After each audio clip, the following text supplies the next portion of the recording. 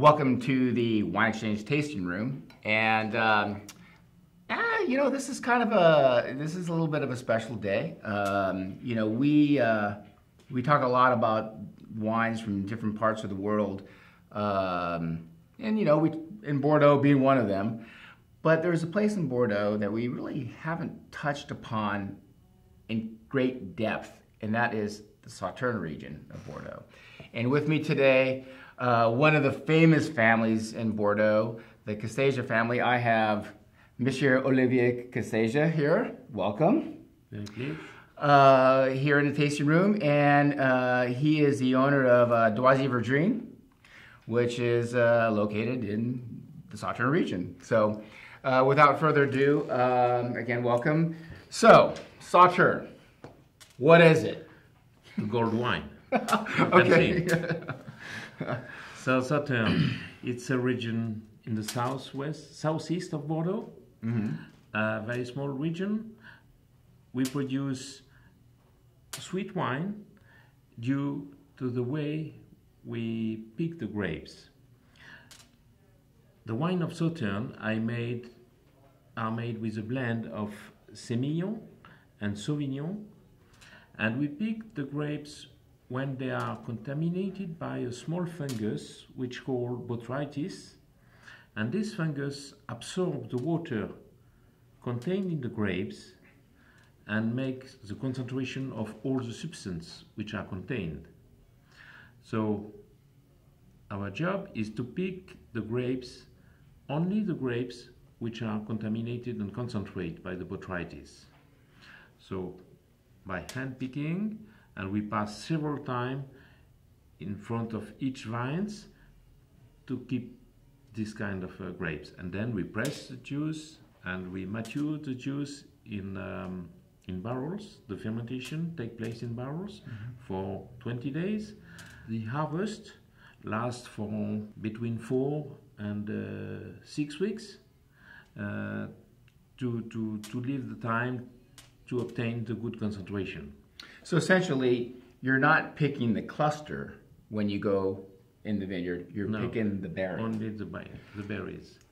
And this botrytis, which develop on the berries, is due to a special microclimate we have in the region of Barsac-Sauternes.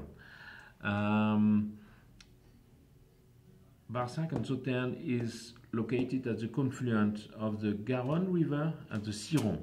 The Ciron is a small confluent of the Garonne, and which take his origin in the land region, and which the water of the Ciron is very cold. Okay. And when the Ciron arrive in the region of Barsac and Sauternes and reach the Garonne, it develops a lot of fog. Okay. And this fog allows to the botrytis to develop. Okay, so basically the fog is the mist. Yes. And the mist gets on the grape and it allows this rot. Okay. Exactly. So like, for example, like you don't want that rot like in Pauillac because that's very bad. Okay. Exactly. But you want this rot obviously in Sauternes because you want that rot to kind of suck up all the extraction of the grape to get this really deep concentration of the fruit. So do you naturally pick later because of this? Due to it depends of the weather condition we have, because some years, you know, we have the process starts January 20 of September. Okay.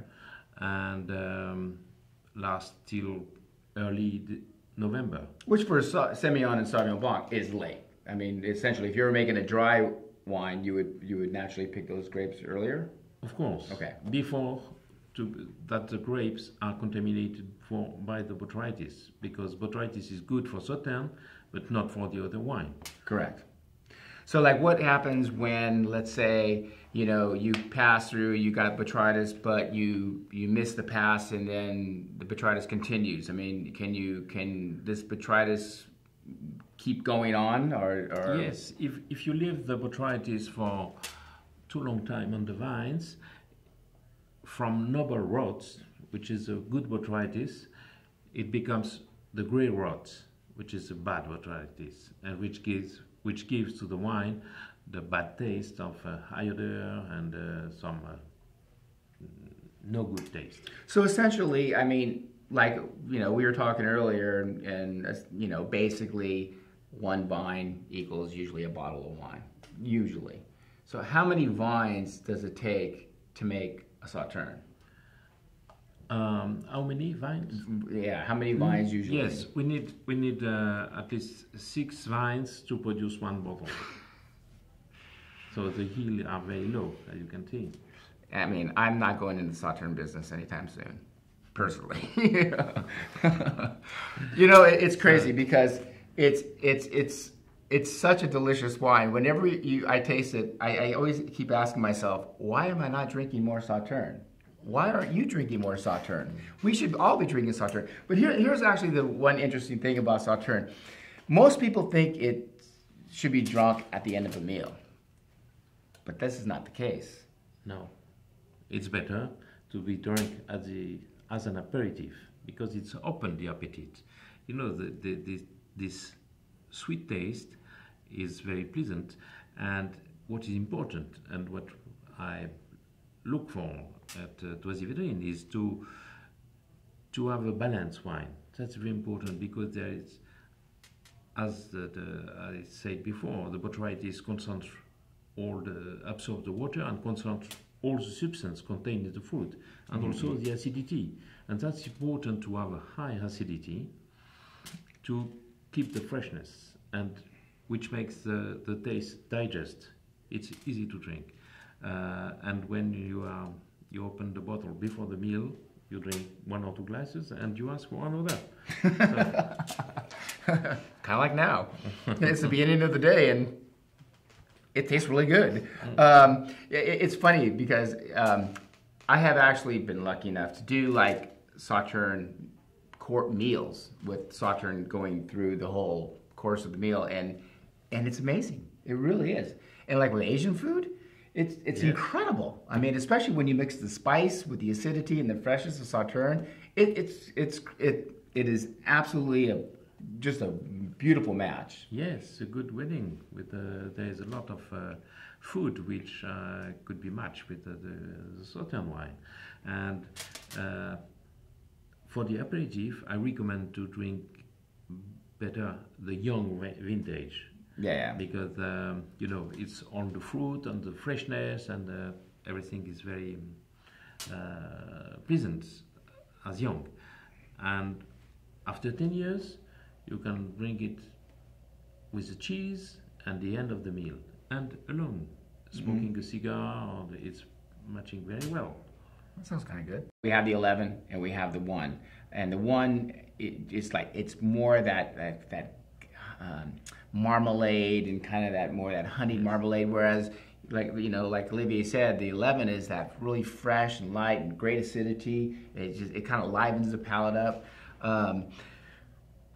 But in addition to Sauternes is actually the region is making a lot of really quality dry whites as well. We were talking about that earlier. Yes. And you as well with Doisy Vedrines, who's the famous white wine enologist who is consulting at Doisy Vedrines. We were starting to see more dry whites in the marketplace from Sauternes. We were talking about this. You know, I'm kind of at the camp that I think that it should, I know that it could be confusing.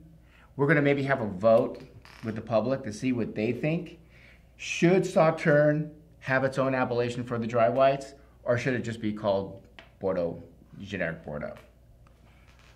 What do you think?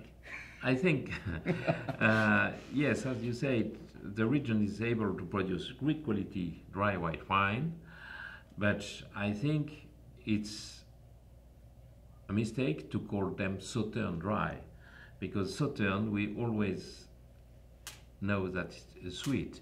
The ADN of the Sauternes is the liqueur, as the bubbles are the ADN of the champagne.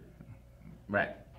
If you take off the bubbles of champagne, it's not anymore champagne. If you take off the liquor, it's not Sauternes. So Sauternes is sweet. and liqueur. Well, there you have it. So Sauternes is sweet, not dry, but I think it should be dry too. But that this is the beauty of this business. Everybody has their opinion, what they think is right and wrong, and all that stuff. But again, it's more of the quality of the whites that come, the dry whites that come from Sauternes, because they make just these wines are just so unique and so great that I do see your point as well. But anyway, again, no right, no wrong, but one thing is for sure: the quality's in the glass. Olivier, exactly. Thank you. The sunglass. Thank you very much for being in the room, and buy some Sauternes.